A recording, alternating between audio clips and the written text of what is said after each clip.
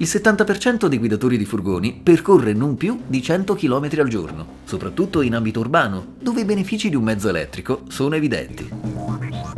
Per questo abbiamo testato un nuovo modello Nissan, individuandone i pregi e i potenziali margini di miglioramento.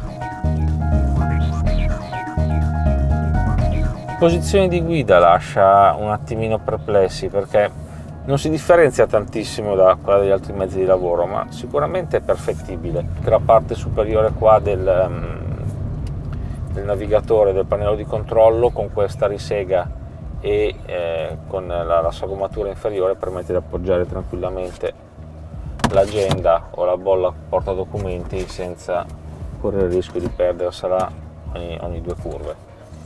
Col pulsante Zero Emission possiamo tenere sotto controllo lo stato delle batterie, di autonomia, di consumo e di eventuale ricarica.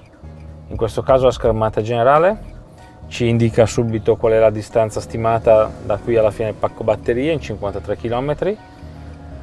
Ci dice anche che se spengo l'impianto di climatizzazione guadagno circa un 5 km, quindi un 10%, è abbastanza realistica come stima.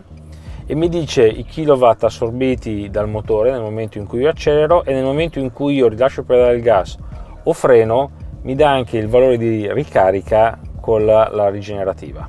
4,60 m di lunghezza, 4,20 metri cubi, circa 770 kg di portata sono i suoi numeri, quindi è esattamente tagliato per chi ha la necessità di fare un breve commuting dalla società di logistica appena fuori da città alla città, quindi alle zone a traffico limitato, al grosso traffico urbano, con la necessità di risparmiare sul carburante, di inquinare meno e di non avere blocchi alla circolazione. Si sente che pesa poco perché ovviamente dietro è tutto vuoto quando è scarico, la situazione cambia leggermente quando lo si carica. A testimone della qualità costruttiva di casa Nissan non ci sono vibrazioni all'interno, malgrado l'assetto non sia proprio dei più morbidi.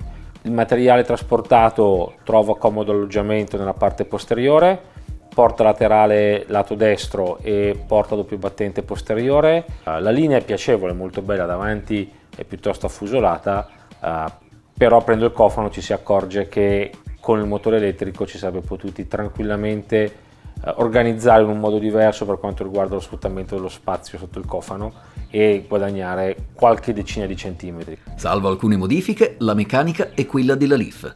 Una ricarica costa circa 2,50 €, ossia circa 1,83 € per 100 km contro gli 8,48 € che si sborsano viaggiando sulla versione a gasolio. Bisogna percorrere tanti chilometri per rientrare di circa 10.000 € spesi in più rispetto a un modello convenzionale equivalente. Ma il gap non è lontano dall'essere colmato. Già lasciando i pedali del gas si percepisce che la macchina rallenta in modo vistoso, mettendo la posizione del cambio sul B, quindi si aumenta la capacità di rigenerazione, sempre molto utile all'interno del traffico cittadino.